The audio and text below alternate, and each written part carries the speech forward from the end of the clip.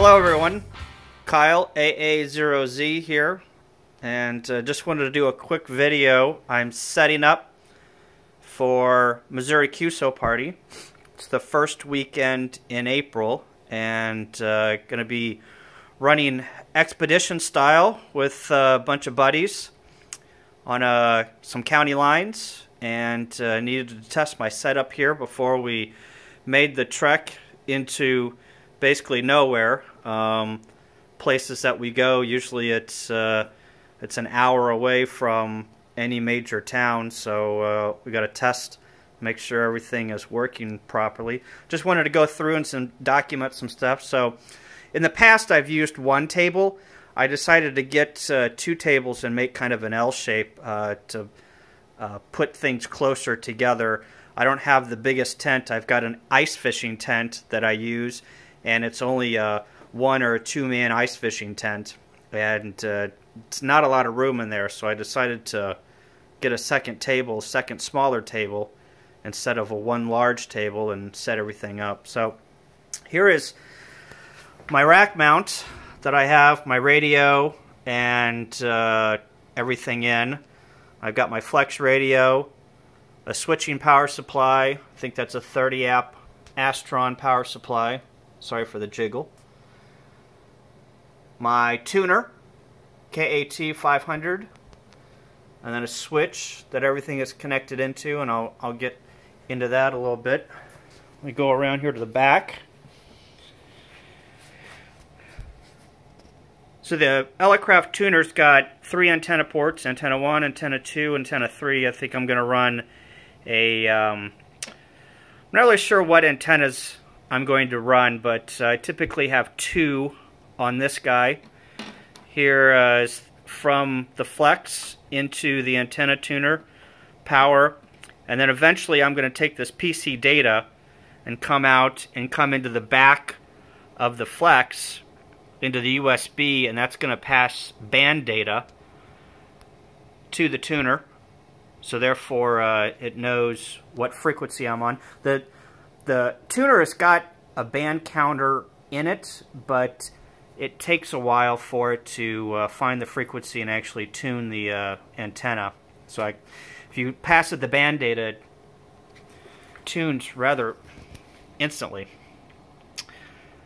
So a power strip, power supply, FlexRadio, Maestro, antenna tuner.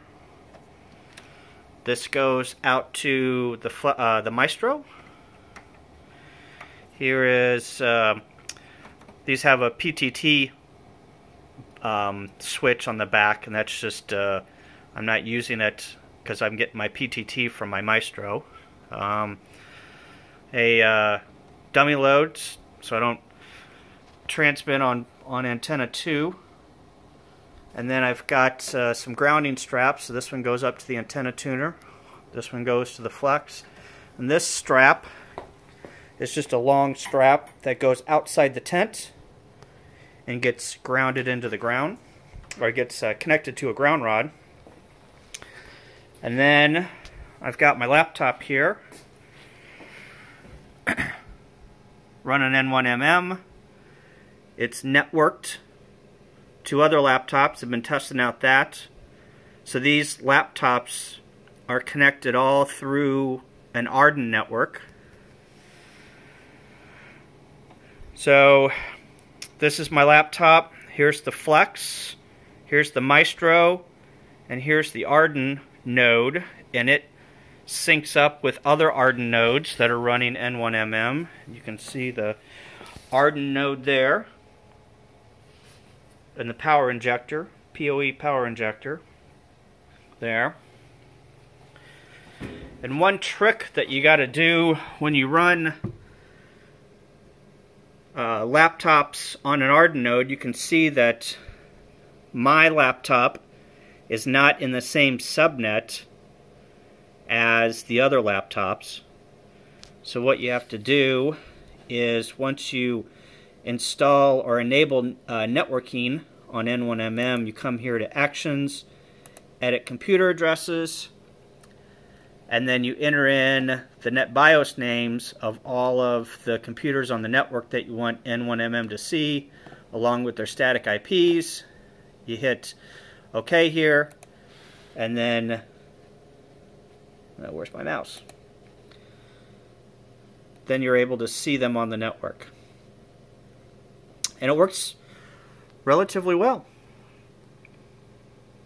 There are we've seen some anomalies with the syncing issues, but usually once a network or a computer comes back online, it usually syncs all of the contacts with all the rest of the laptops, as long as you're running the same contest. You've got all of your files up to date. It's running the same version. There's many parameters that you have to get correct in order for you to sync these laptops, but it's not hard. Once you do it a couple times, it comes relatively easy. And then here's my Maestro, and that's connected in through the network here. Power, and then I've got my headphones and my mic, and this is a stereo plug that gets connected out to 2 jacks. This one is the mic input, and here is my push to talk. This is a tip sleeve TS connector that comes in to this adapter, and then just comes to the Anderson power pole, and then eventually goes to my push to talk switch.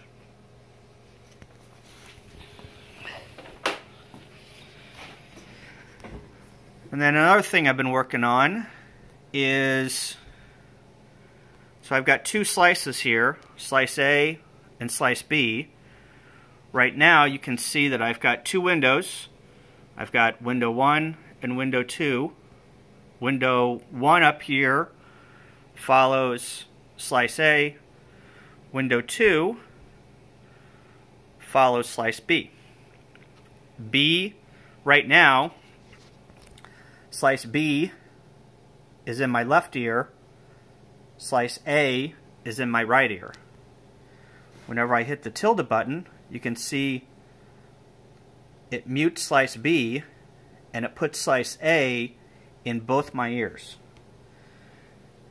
So whenever I hit the tilde button, you don't see it over here, but I can mute slice B and put slice A in both my ears. That's why my focus is on the top window right here. If I hit the slash key, focus goes to the bottom window, and you can see now it muted my left ear, and slice B is in both my right and left ear. I hit the tilde button, and now slice A is in my left ear, and slice B is in my right ear. And I still have focus on slice B to enter in a contact. And then if you hit the pause button, but my button is Control B, you can see the transmit now goes to slice B. Slice A is not enabled for transmit. And the bottom window is now in focus. So if I click on Control B, now it's in focus A, or slice A, window 1. So then I hit, I'm sorry, I'm saying function, I'm saying Control. It's function B on my keyboard. It's the pause button on full keyboards. So whenever I hit function B, I go to the upper window, which corresponds to slice A, and then I hit the tilde button. It mutes my right ear, and now slice A is in both my ears. So been playing around with that. That is SO2R keystrokes. You can configure that on the Flex through a couple of ports and works great. It really focuses your brain on who's calling, and if you're trying to pull somebody out of the noise, you can hit that tilde and put it in both your ears and really listen if you're trying to hear a weak station out there. So everything is coming along here. Got some more testing to do, but this is going to be the setup for Missouri QSO 2020 here in a couple of weeks. All right, 73.